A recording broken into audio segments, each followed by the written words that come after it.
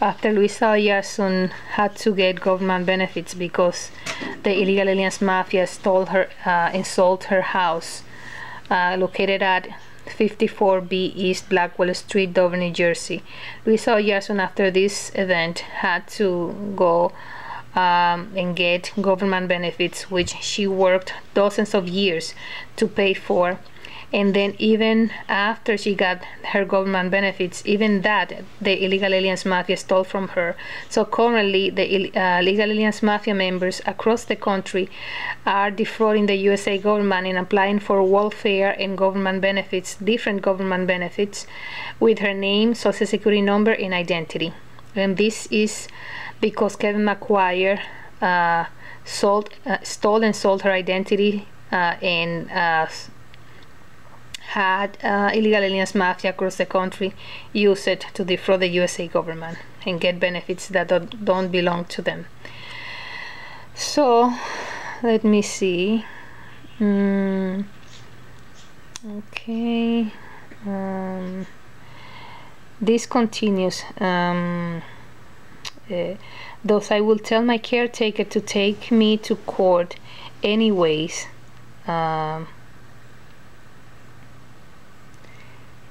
Since Mr. McGuire doesn't give me his doctors, since Mr. McGuire doesn't give his doctor, which is the only doctor that Luisa Oyarsun can see,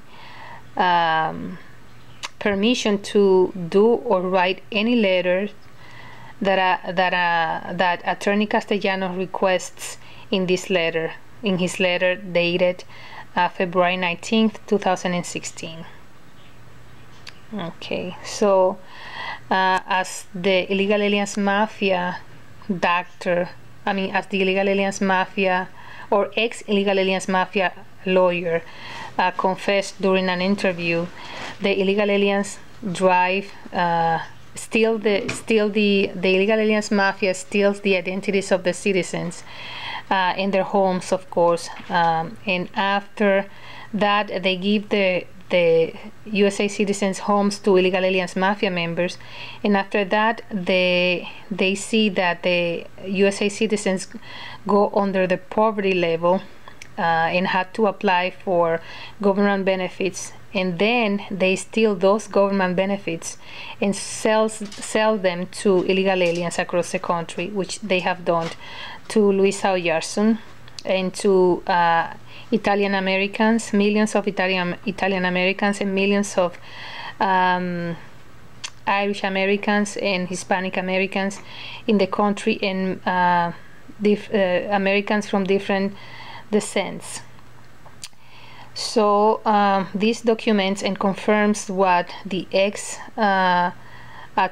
of the illegal aliens mafia said during an interview, that, and I quote, the mafia persecutes and hunts down the USA citizens after they steal their homes and identities until, quote unquote, they drop dead. And this is what they are doing with Luisa Oyarsun, since the court is requesting for Luisa Oyarsun to get a letter, and there is no hospital or doctor that will see her, that will give her a letter. She's supposed to go to the court even if she's dying, and then if she dies in court, they're going to blame the caretaker and they're going to accuse her of manslaughter or negligence and put her in jail and wash their hands like nothing has ever happened. They're going to say, well, if Luisa Oyarsun was feeling bad, she should have notified the court, and we would have postponed the hearing.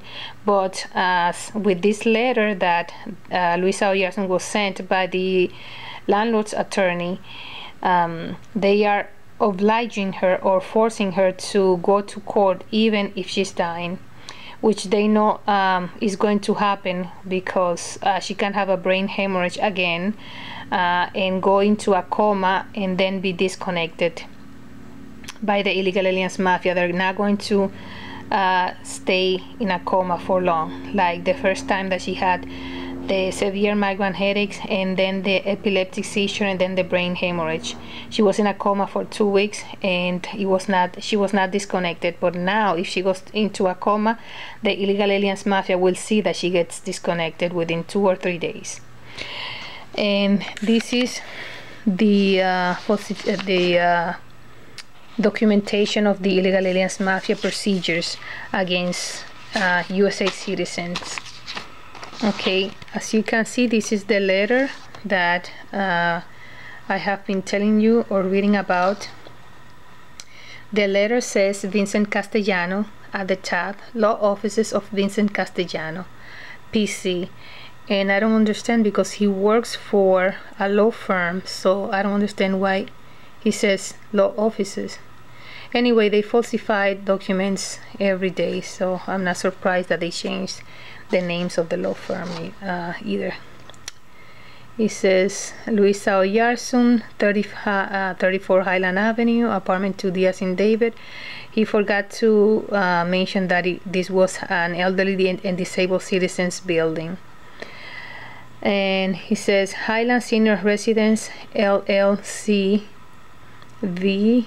Luisa Oyarsun, which is Highland Senior Residence versus Luisa Oyarsun. After several investigation and documentation, we discovered that Highland Senior Residence has other 3 names, so in total the same company has 4 different names. Highland Senior Residence, Cornell Pace, and 2 other names, which is documented in the answer, in Luisa Oyarsun's answer to the illegal eviction. Well, the letter reads: Dear Miss Oyarsun, my client and I went to court this morning, that was on the 19th of February, for the scheduled trial, but we were advised that you had requested an adjournment because of illness. Judge Gaffney ordered me to write you this letter advising you of the new trial date on March 8, 2016 at 11 a.m. He told me to advise you that you will not be granted another adjournment unless you provide me and the court with a written adjournment request at least 1 day prior to the scheduled trial date, together with a doctor's letter specifically stating your inability to attend to court on March 8, 2016 due to illness. As this lawyer, the court, and the illegal aliens mafia knows, it is impossible for Luisa Oyarsun to get this letter even if she's dying.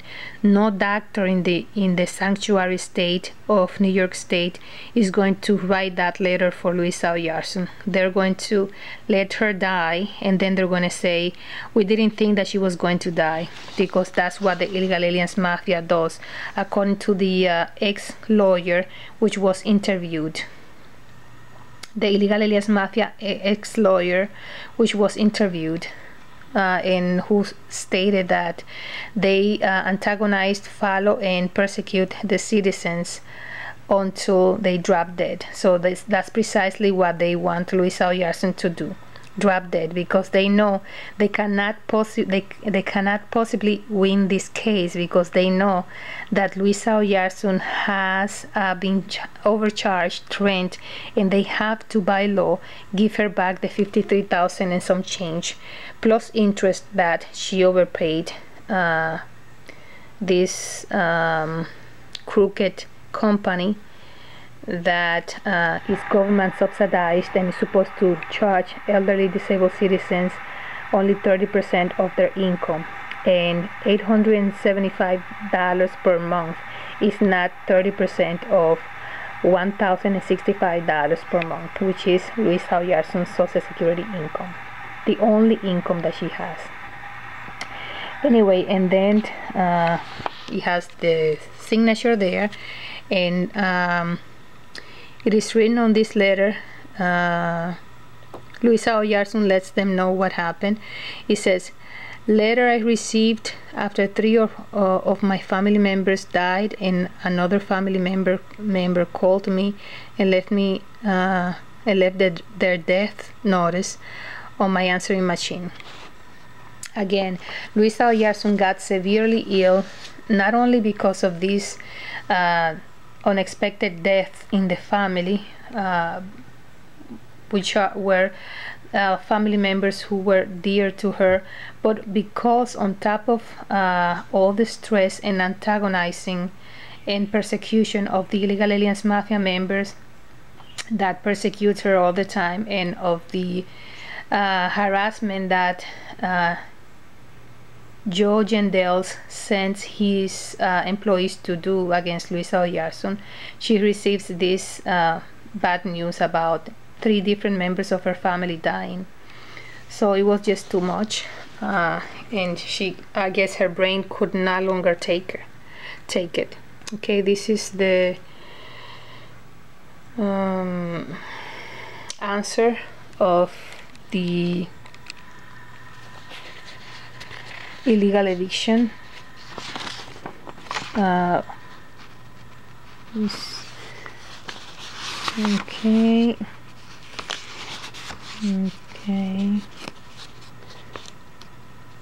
which is notarized by Luisa Oyarson by a notary public.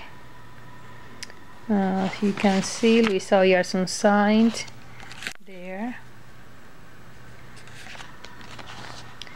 and then the witness, and then a notary public notarized the document. Okay, this is Luisa Oyarson's doctor's, one of her doctor's letter. She has been getting the same letters for years, even though this letter, excuse me, doesn't have all the illnesses that she has, only some of the illnesses. And again, her condition, as all the doctors that she have seen have stated, is guarded, which means that she can die any day, in any moment. It reads, November 16, 2010, to whom it may concern. This letter is to certify that Ms. Oyarson suffers from the following condition: seizures, epilepsy, lower back pain, multiple sclerosis, degenerated joint disease, which is her bones are brittled. They can break anytime. If she falls or anything, they can break, and it takes a long time for them to be fixed again. History of cervical cancer. She has had 2 cancer operations so far, and she's dying of cancer because of a lack of medical care, because her stolen and sold Medicaid to illegals. The ulcers in her stomach, migraine headaches, 2 leaking heart valves, osteoporosis, arthritis, cervical cancer procedure.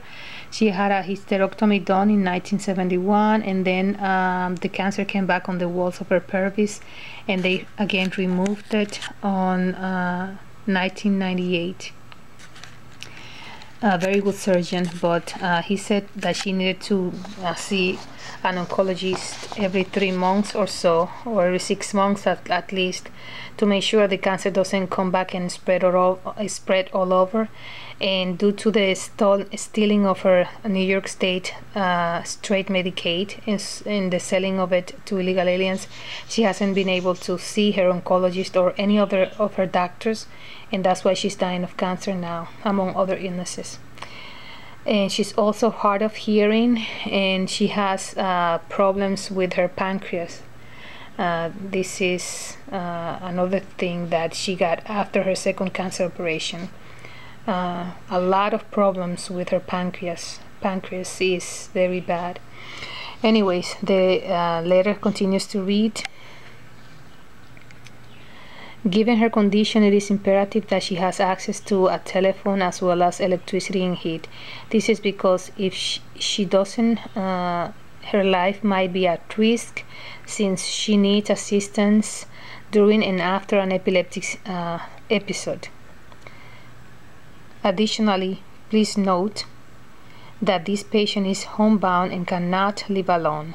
Her condition puts her at risk for possible falls, subsequent bleedings, for which she requires constant telephone, electricity, and the care of her caretaker. Thank you for your attention. Sincerely, Dr. Aida Soto, Dr. Aida Cruz Soto, medical doctor. That's her signature, and it was signed on February 2012, and then again on January 2013.